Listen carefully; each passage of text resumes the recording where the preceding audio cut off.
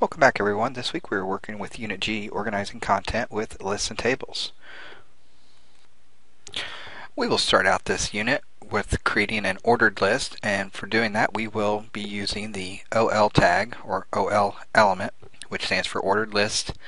We will be putting in the list using the LI tag or LI element for the list. Next we will create an unordered list using the UL tag. After that we will create a description list using the DL class. It does not use the LI element. Instead, each list item is composed of two elements. One, the DT marks, which mark the item being described, and the DD marks, for like dog, indicates the descriptions of those items. Next, we'll create a navigation bar using a list, which is a more organized way to bring up the navigation bar. We will be using the UL and the LI elements to complete this task. Since HTML information can be organized into a table, we will be next inserting a table into our website. And this just organizes data in rows and columns, and data items are displayed in cells. Now, we'll be using several different elements to create our tables. We'll be using the table element, which is the start and end of a table. TH element, which is the content of a header cell. TD element is the content of the data cells. The TR element groups cells into rows. The T-head element marks the header rows of a table. The T-body element marks the rows that make up the body of a table. The T-foot element marks the footer rows of the table. Now, a cascading style sheet border property is used to set the width and or the color of a cell or a table border. While working with our tables, the next thing we'll do is spanning columns and rows. A cell in a table can be formatted to be displayed across multiple rows or multiple columns. So rather than having the same piece of information in the same cells, in a column or a row, we'll group those together and just span them across the cells that they would otherwise be duplicated in. So we'll be using the call span attribute, COLSPAN attribute, used to merge a cell across multiple columns. We'll use the row span attribute, which will obviously merge a cell across multiple rows. Both attributes are used in the opening TH or TD tag and receive a number value specifying the number of rows or columns. Next, we'll be formatting a table with cascading style sheets, because cascading style sheets can be used to style many aspects of a table, such as font faces, the font and background colors, borders around and in between cells. We can style an entire table, a table section, an individual row, or a cell. Next, we'll be focused on applying table-like structure to other elements. To make elements that don't belong in a table look like a grid, we use block-level elements. We're going to use a div to create a structure that parallels that of a table. And we're going to use our cascading style sheet to specify that the elements should be treated as components of a table. So on our finished page, we're going to have some code that is used for displaying our contact information in what looks like a table-like layout. So now that you know the objectives for this unit, let's go ahead and take a look at what our final page should look like as we're working with our rooms page here. You'll see that a little difference in our navigation bar here. Let me refresh this page so you can see the applied changes. Sorry, I said rooms earlier, I meant the reservations page. So as you see, we do have a ordered list here. We have created a table with some formatting here. You see the different colors being applied. You also see how we've spanned across columns and rows. How we have our unordered lists, and how we have put our contact information. Even though it looks like a table, there's no borders or anything like that, but it's nicely formatted. So let's go ahead and jump into Unit G and do all this work. Alright guys, so the first part we're going to be doing, as stated earlier, is create an ordered list, and here are the steps we are going to be performing.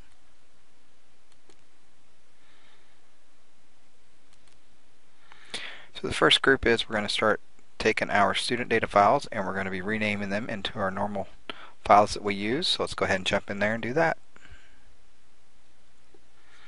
Here are those files we'll be working with this week. And I'm going to go ahead and change the name of the files per the instructions in our Unit G steps here.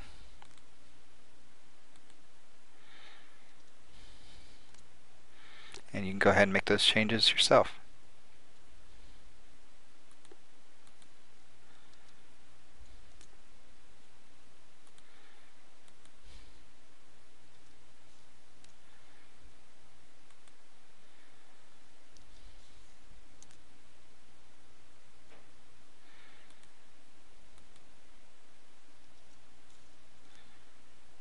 And that should be it on changing the names of our files. For your files, don't forget to add your name in there and the text HTML5 Unit G so that I know that they are your files that you're submitting. And once you've completed that work, we're going to open up our reserves.html in our text editor so that we can add the steps to create our ordered list. So go ahead and open up that now in your text editor. Okay, let's scroll down here in our reserve.html file to where we're going to put a blank line beneath the paragraph that starts out with our most sought after weekends. And there that is. Let's go ahead and enter the line there. And let's put our ordered list tag in. Let's go ahead and put our couple spaces there. And let's put our close tag in for our ordered list to end that. Next, let's create our list using the LI element. So go ahead and add that for the Independence Day, Memorial Day, and Labor Day as described in the next few steps.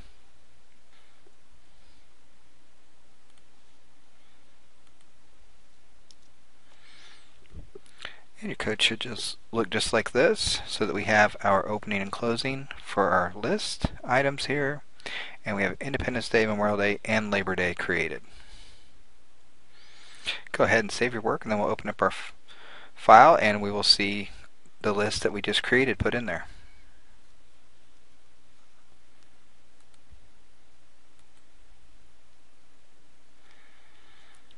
Once you open up your page, you should see that our ordered list is there now.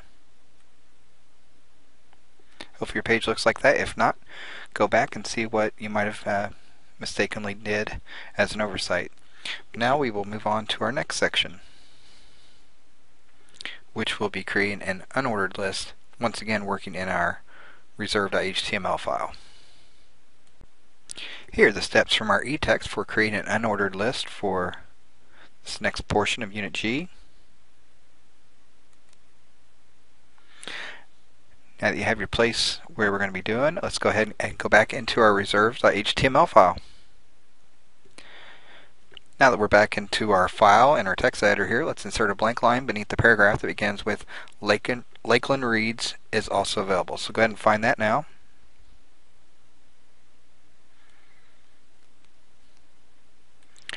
Here we go. So let's go ahead and enter a line there. Let's add our UL tag for our unordered list. Go ahead and enter a couple lines there, and we'll put our close tag in. Now let's go ahead and add the body here. Let's go ahead and add our list items for weddings, birthdays, and family reunions here. And go ahead and save our work, then we'll reload our reserve.html file in our browser to see the change we've made.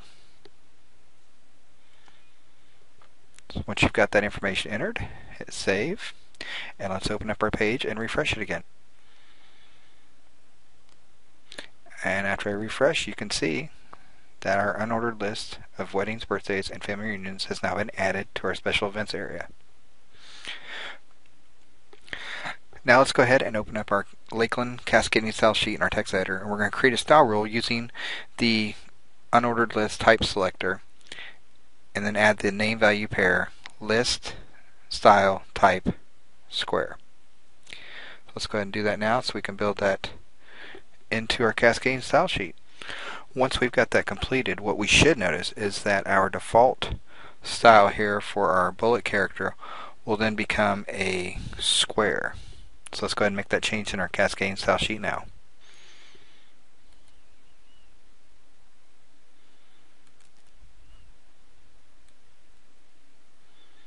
There we go. Now we got that sheet opened up.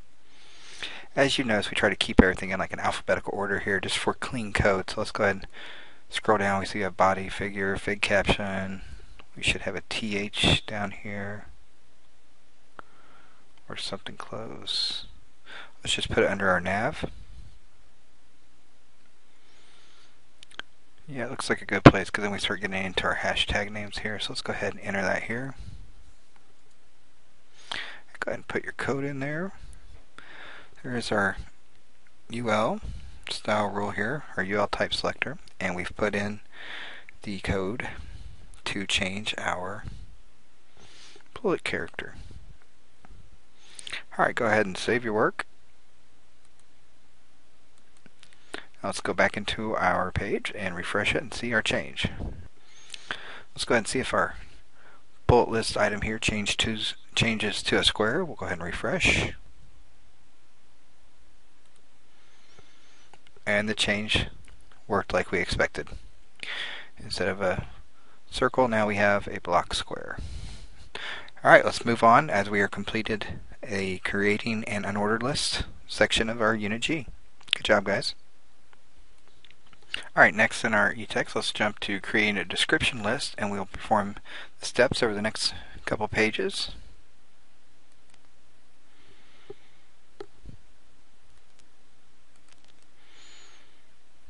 And hopefully you guys are paying a lot of attention to the figures that are included in our eText because they really help you stay focused and make sure that what you're doing is correct. And it's also a quick reference for when you're skimming back through your chapter as you're working on your web page as well as the other assignment for the week, so that you can go back and quickly find out, oh yeah, now I remember how to do that. Alright, so let's jump in and create our description list. Now that we're back in our reserve.html file, we're going to go ahead and locate our paragraph tag, or our P tag, immediately before the span element containing the text Philip Blaine.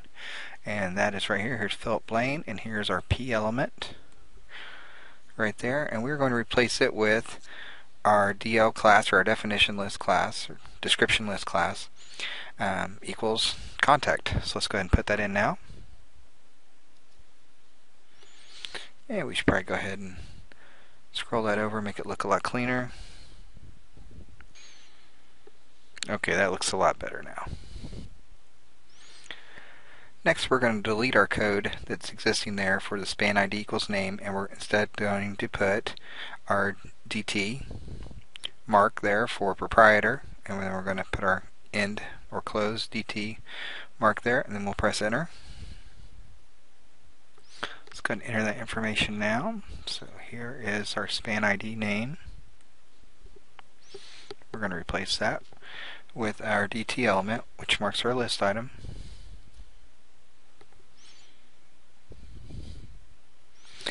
Let's go ahead and match our previous line indent. So let's go ahead and hit enter. And then we're going to tab over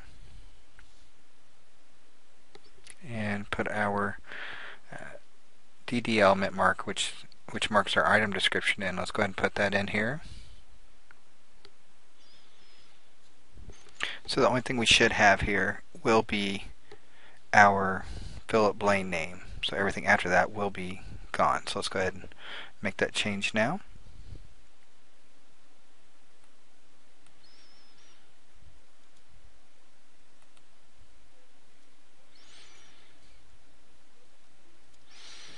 And then here at the end,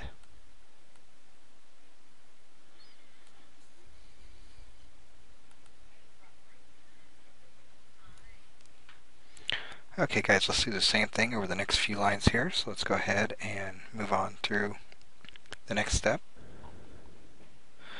Let's take out this section here and put in our DT. And then we will take out the closed span here and put our closed DT in. Go ahead and hit enter. Now let's go ahead and replace our colon and space here with our DT tag there. Sorry about that. Just notice that I put the wrong here. I put the list item instead of the item description tag here, so we'll change that to DD.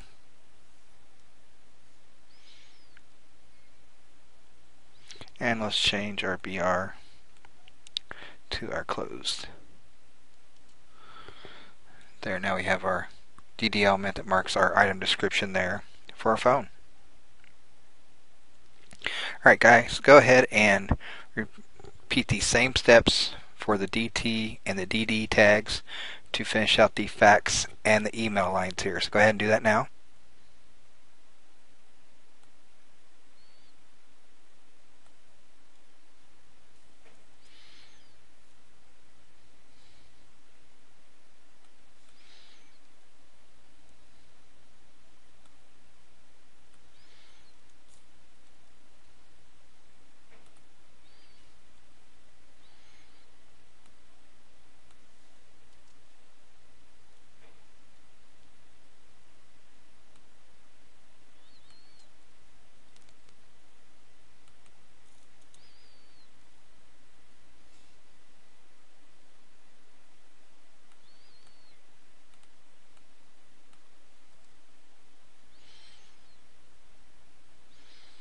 Okay, we'll go ahead and finish that one there. Everything looks good. Next we're going to go ahead and replace the end of our paragraph tag here with the end of our description list tag there. So we'll close it there. Let's go ahead and save our work now.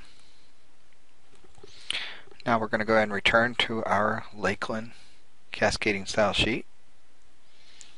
Alright, now that we're back in our Lakeland, let's go ahead and scroll up. And we are going to go ahead and go to our style rule that sets the font family value for our group of type selectors to a font stack. And we're going to see that here. And we're going to go ahead and add our DT there. There we go. So now we have added our DT elements into this style group here.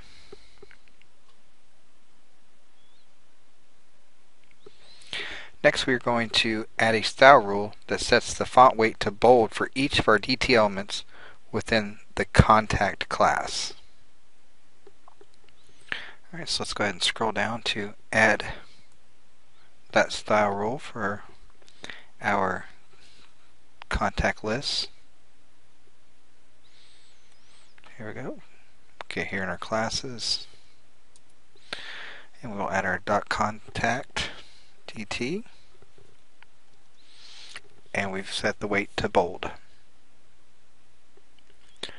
Alright, now that we've created that new style rule, let's go ahead and save this. And we're going to reload our reserve.html in our browser. Okay, now that we have our browser back up, let's go ahead and refresh and see the changes that get made here.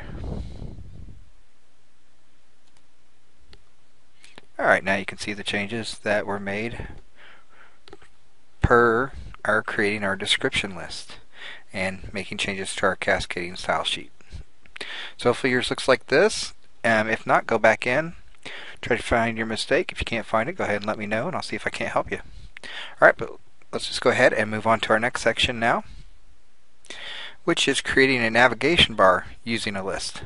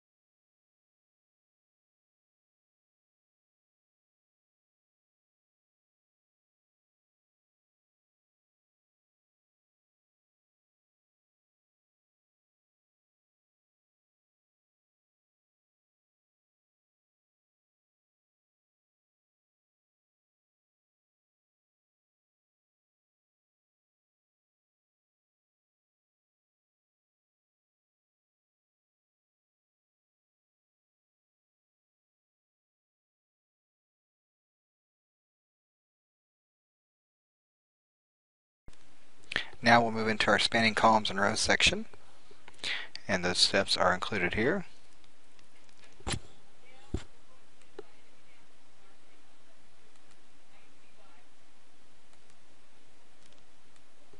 Let's go ahead and get back into our reserve.html in our text editor and start including our new steps. Now let's insert a new line beneath the T-head tag.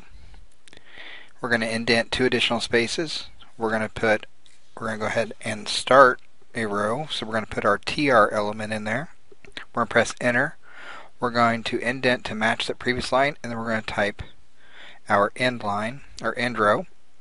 Between those opening and closing tags that we just put in, we're going to indent a couple additional spaces, and we're going to add the code there on step 2, which is our TH element, which is content of a table header cell.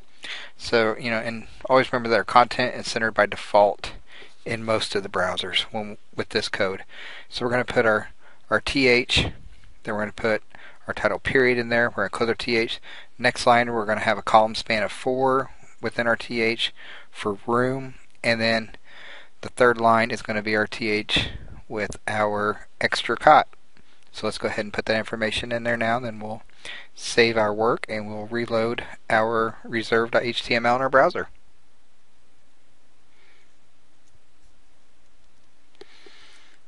Enter. Do it again, so we'll have our close.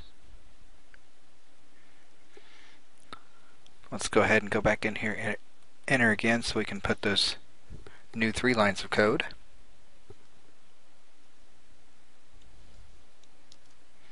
Alright, now we've got our 3 lines of code. Remember that the column span here, that attribute was added to display the cell content in multiple columns. So let's go ahead and save our work, and we will refresh our reserve page. Right, let's go ahead and refresh our page and see our changes here.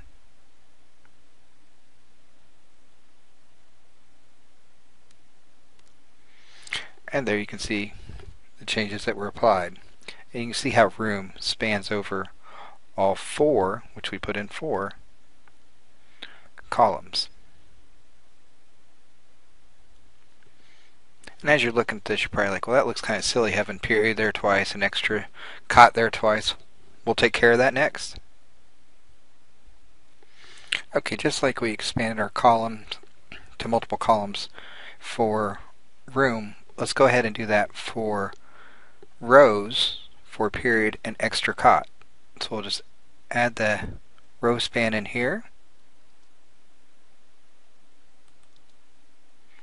for 2, and we'll do the same thing here for extra cot.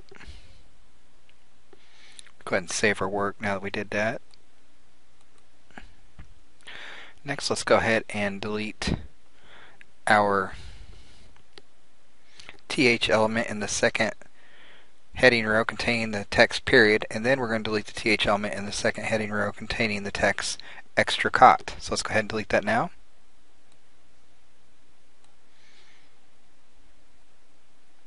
And we'll delete the line for extra cot. I've got it cleaned up here.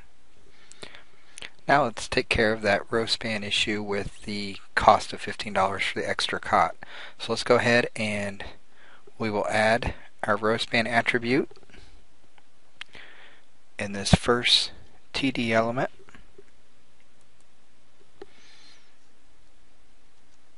So we're going to have our row spanning over 2 rows. And let's just go ahead and take out the second entry here for that. Okay, let's save our work and refresh our page and see if we got everything right. Alright, now that we're back on our page, we'll go ahead and refresh that and see if we see the changes here, here. As you can see, ours looks just like figure G17 as we span across 2 different rows here, 2 different rows here, and 2 different rows here. So to complete our next session for formatting a table with our cascading style sheets, here are the steps that we are going to perform.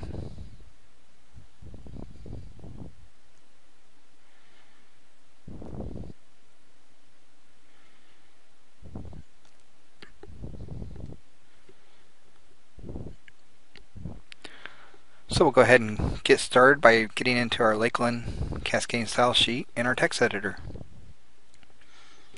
With our Lakeland Cascading Style Sheet opened up, we are going to delete the style rule we created earlier, the TDTH style rule, and we are going to instead add the block of code that is listed on figure G18. So let's go ahead and delete our style rule we created earlier, and we will instead put the code in from figure G18. So you see we have three new style rules. We have one for our table, we have one for our TD, and one for our TH. We've separated them. So yours should be exactly like the ones that I have listed here, which is straight out of our text. Alright, go ahead and save our work. And we are going to go ahead and go back into our reserve.html.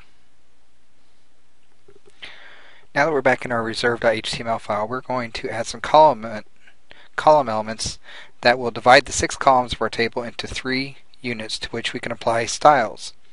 The first column class applies to the first column, the room columns group, with a span of 4. It includes the next 4 columns. And the COT-COL class applies to the last column in our table. All the column elements must be contained in a column group element. So let's go ahead and put that information in here now, right after our first table element. Let's go ahead and hit enter, and we are going to put the column group coding in here as such, and you will see that information here. Alright, next we are going to go to the T-body section. We're going to locate our TD element containing the text high season that we created earlier. And that is right here. And we are going to change our TD element here. We are going to add a new class, a class called season. And we're going to add it here as well as for off season. So let's go ahead and to our TD element here. And we're in class equals season. And we're going to do the same thing down here for off season. Same class. The last thing the text asked for, apparently I already did it, and maybe you did as well, was to put a class table note down here after the closing table tag. So go ahead and put that in there as well if yours doesn't have it. And we're going to go ahead and save our work and go back to our Lakeland style sheet. Let's go ahead and save reserve and go back to your style sheet. Here in our Lakeland Cascading Style Sheet, we're going to go ahead and add our TH element to our style rule that sets the font family values here at the beginning.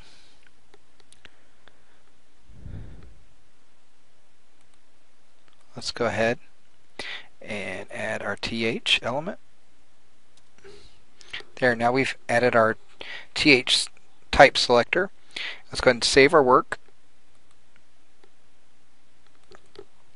And then we're going to reload our reserve.html in our browser once again to see the changes put in effect that we just created for our table using our cascading style sheet here.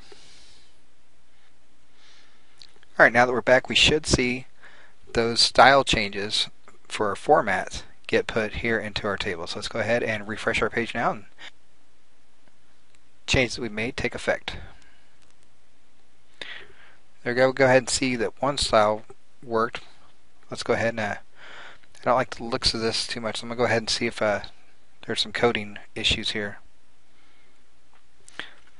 Alright, yeah, we did skip over step 6 and 7, so let's go ahead and go back into our Lakeland style sheet and add the code to make those other format changes here in our table. Alright, so based on figure G20, the first style rule we're going to change is for our table header cell. And in that style rule, we're simply going to add a background attribute. So let's go ahead and here we've already got that one there. So that looks good. And next we're going to go in and add like 5 more changes. So there in figure G20, let's go ahead and add our background color style rules there for our column groups. So we'll start out with .cotcol, and we'll scroll down to keep our naming conventions in our alphabetical order put here and keep in check there. So we'll add it right after contact and before description. Next one we will add is our first column one. And we'll add that right after the description one there. After that, we will add the rates TD one.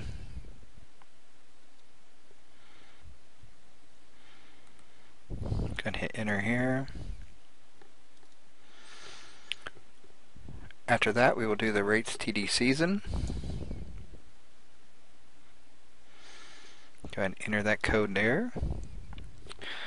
And this all just matches up with what's in figure G20. Next one we'll do are the room columns. Let's go ahead and enter that here. Now that we've got that one done, we will do the table note. And that should be our last one. Alright, now that we've got that done, let's go ahead and save our work.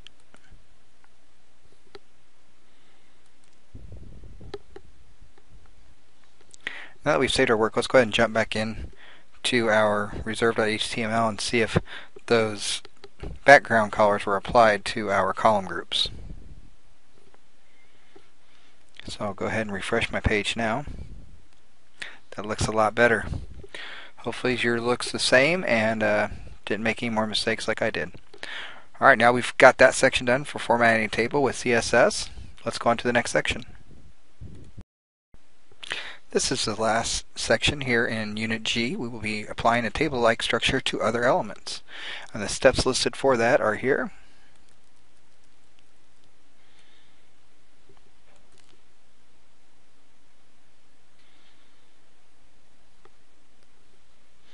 So to complete those steps, now that you've seen them, we will go back in and to our reserve.html in our text editor. Scroll down to the question section, and then in the opening and closing tags for description list, we're replacing DL with div.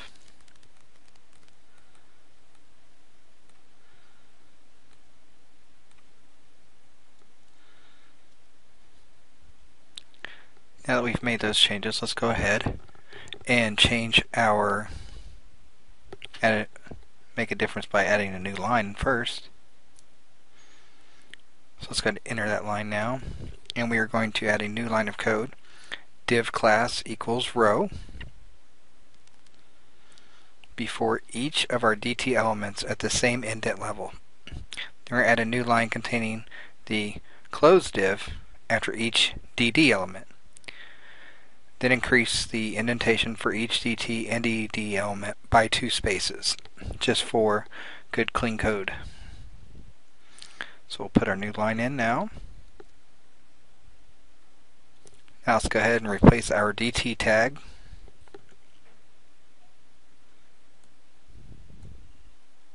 Here's one instance, another, and the last DT element. Alright, now that we've done that, let's move on to the next one and replace our DD tags with our div tags. So there's one, and the next one.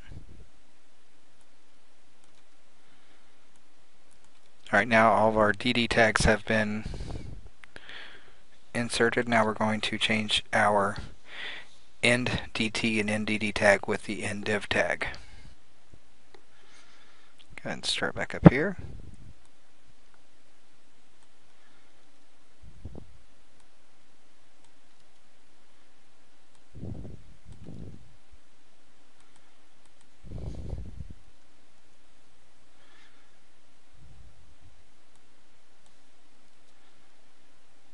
careful here and make sure that you get them all. So before you move forward, go ahead and do a double check.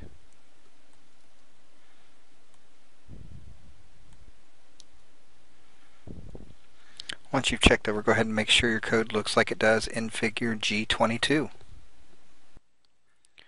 Okay, let's now go in and add our extra spacing.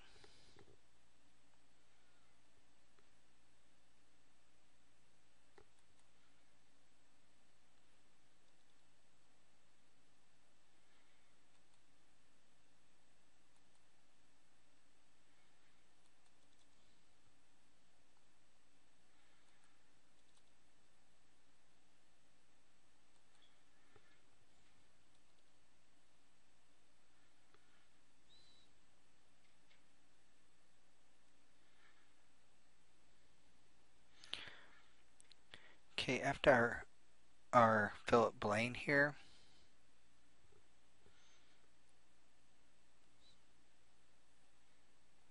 let's take out proprietor.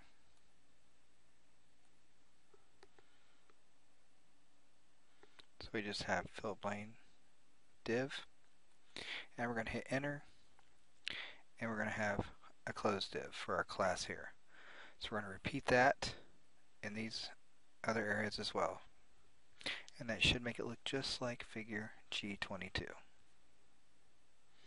So let's go ahead and put our div class row at the beginning of this section too, and then we've got our spacing, and we're going to add our closed div.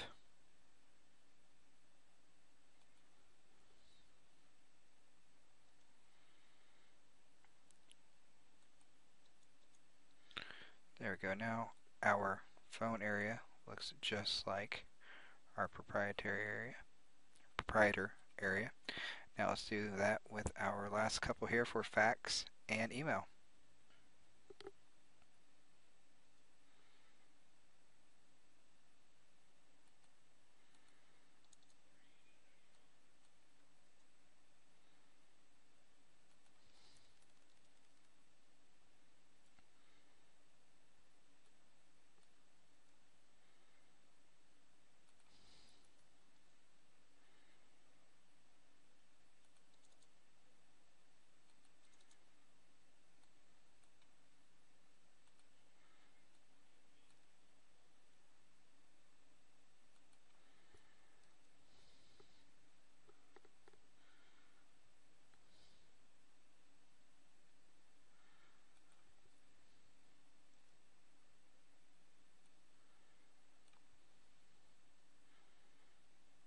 That looks a lot better.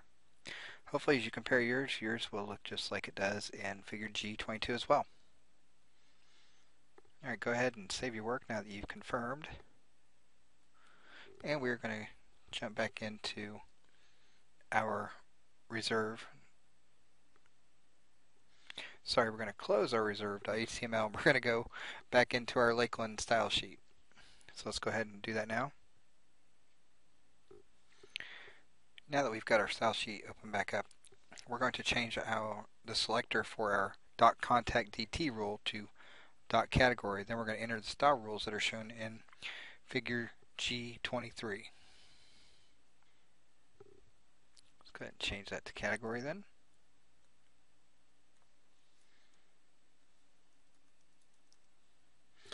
And let's put in the new style rules. Go here and put our first one in. .contacts now display table. Put in our .row. We'll put it in right after .rooms call. And the last one we'll add is .row div.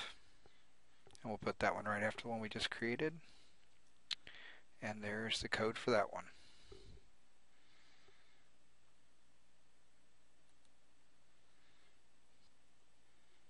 So now this .contact rule sets the display property to table for the description list. The .row rule style the next level of div elements to behave as table rows. The .row div rule specifies that the next level of div elements behave as table cells and specifies the values for vertical and horizontal padding.